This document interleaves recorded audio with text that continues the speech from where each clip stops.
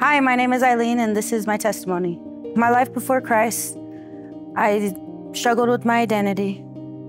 I didn't know who I was. I was very insecure. People that I hung out with, I looked at their lifestyle and I thought that's who I was. So I ended up coming into the lifestyle of homosexuality.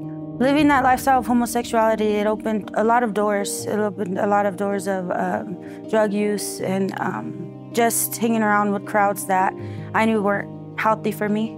It did bring a lot of hurt and depression. It caused me to go through a lot of these mental states where I couldn't control my emotions when something would go wrong. I didn't believe that a man could never love me. When I would look at myself in the mirror, that lie would just tell me that no man can ever love you, look at you. So I continued to believe that lie. That just led me to just self-destruction. There was a point of time where I just couldn't handle it anymore, and I had to cry out to God and just ask him for help. And God is so good. He helped me, and he led me to reach out to my sister for help. She helped me, and she led me to the women's home. It was a struggle for me because there was a lot of things that I wasn't ready to let go of.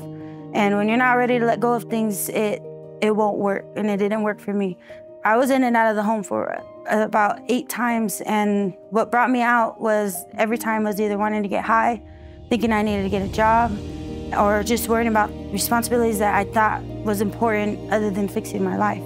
You know, I was in the same cycles, and so I reached out one last time to my leaders. There was really nothing else they could do other than send me to Oregon. When God sent me to Oregon, he just began to chip away those old things, those things that don't belong there. And he showed me who I was in him.